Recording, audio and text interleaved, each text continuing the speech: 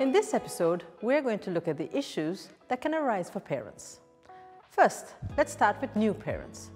Often in the run-up to the new arrival, all the focus is on the baby, on painting the nursery, getting the clothes, finding the perfect travel system. Well, this can put pressures and additional stress on individuals as well as couples. In previous episodes, we've talked about the need to not only focus on mental health when a crisis arises. Having a sustained approach helps us to build resilience. This resilience is something you, your partner, and your relationship will need when baby number one arrives. Nothing will prepare you for the sharpest learning curve in your life when you have a child and you become a parent. Not only do you have to learn how to care for another human being, but you will also physically and emotionally be pushed to the max. The lack of sleep, the lack of personal space, all the things that you enjoyed doing before, suddenly you can't do anymore, and that can have a toll. Of course, I should say as a mother that once it happens and baby arrives, you quickly discover that it's the most amazing thing on earth, and you wouldn't change it for the world. However, being a parent isn't always easy, and it's important people allow themselves to feel what they're feeling and talk about it without thinking that they're a failure. It is really, really important to build up your resilience and have the supports in place. Postnatal depression is a lot more common than you think. It varies in degrees of severity, but it is experienced by women and men every day. One way of proactively preparing is to assume that you're going to get postnatal depression. Then, if you don't get it, it's a bonus. By looking at it this way, you'll have given thought to the supports you need and have them in place in case the need to use them arises. Personally, I had my therapist on speed dial when I was pregnant. I was like, look, I'm coming to therapy during pregnancy. I have no doubt I'll need to continue when the baby arrives as well, because I needed that emotional support. It's a transition. We talk about moving house, changing job, coming out of a relationship being the most stressful events in life. But having a baby is a much greater transition. Becoming a parent is a huge, complicated life transition that alters the person you once were.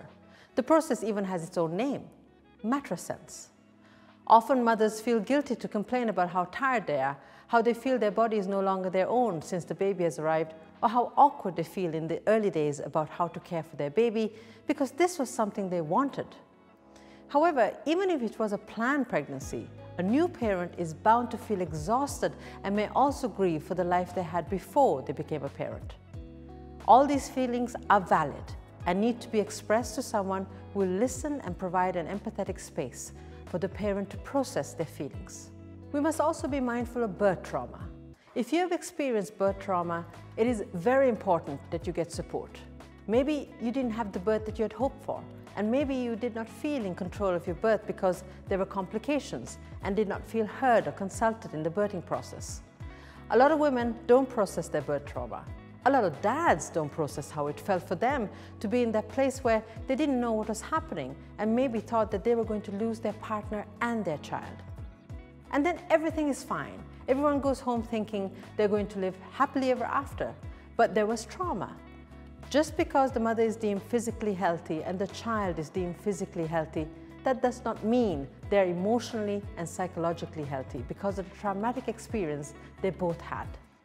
Birth trauma needs space to be processed with the help of an experienced therapist so that as a parent, you can heal from the traumatic experience, bond with your child, and resume your parenting journey.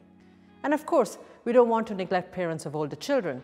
Issues and anxieties can arise at any stage of parenting, but for all parents, my advice is that if you can get yourself in a good mental health place, you'll be a better parent because it will inform the way you respond to your child.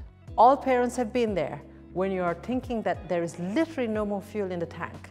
It's hard to parent if we don't look after ourselves. Therapy can help find ways to develop more capacity, more charge. The more resilience you can develop, the better parent you can be, and the more able you are to respond to your child in a loving, caring, nurturing way. As a bonus, if you take the time for self-care and charge up, you're modeling great habits for your children. If they see you prioritizing your mental health, then they will too. This lays the foundation for your children to live a fuller, balanced, and more authentic life. Ultimately, isn't this what all parents want for their children?